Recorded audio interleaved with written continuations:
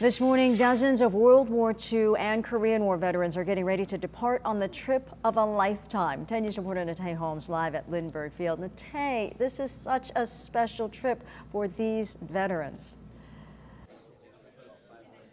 It is a very special trip, and talking to many of the veterans, they are just full of energy, excited, and ready to go. They have actually, as you can see behind me, it's a different scene from where we were 30 minutes ago because all of the veterans have made their way through the gate, so they will be ready. They're getting ready to take off to their Southwest flight about 7 o'clock this morning. But joining me is Holly Schaffner with Honor Flight. Good morning. Good morning. So Holly, I'm going on a flight. Holly, just kind of tell us, the excitement that surrounds these veterans being here and being around, all of their comrades. Well, you saw it today. I mean, those smiles are just ear to ear. And can you imagine how much bigger they're going to get over the weekend when they just see all of the memorials that were built for their service and sacrifice?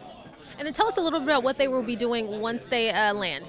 Yeah, once they land, we'll have a little bit of a welcome there at WWII Airport, and they think that that is the greatest thing ever. And then I whisper to the Guardians, I say, but wait till we get back to San Diego.